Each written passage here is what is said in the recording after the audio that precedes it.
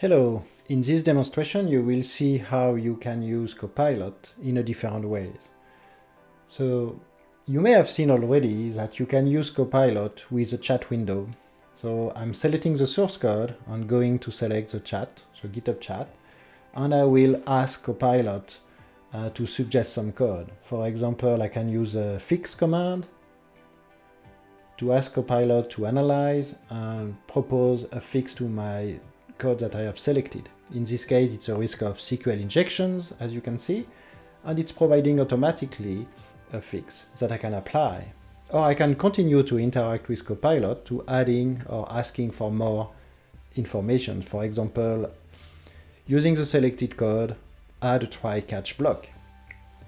So using the same interactivity, Copilot will suggest some code and make some comments about the context.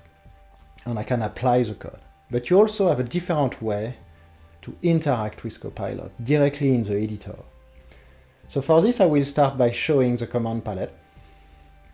For this, you just have to press Shift Command P on Mac, and you see you have interactive editor to start a session with Copilot, or you can use Command K I.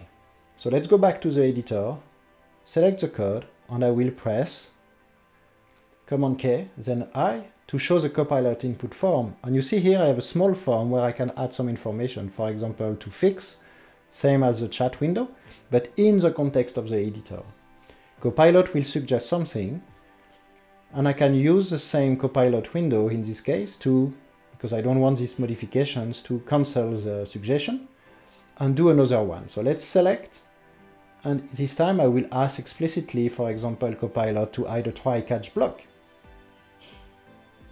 Get a suggestion, I can see, and you see you have this small button that can highlight what has been changed by Copilot in my code.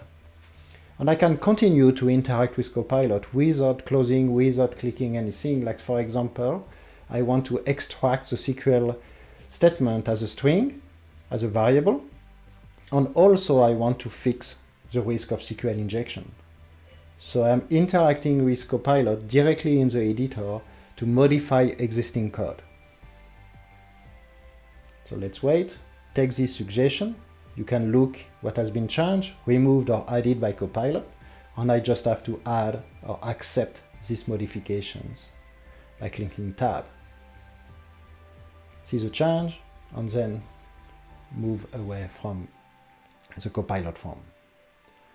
So in this way you have seen how you can interact easily with Copilot directly in the editor.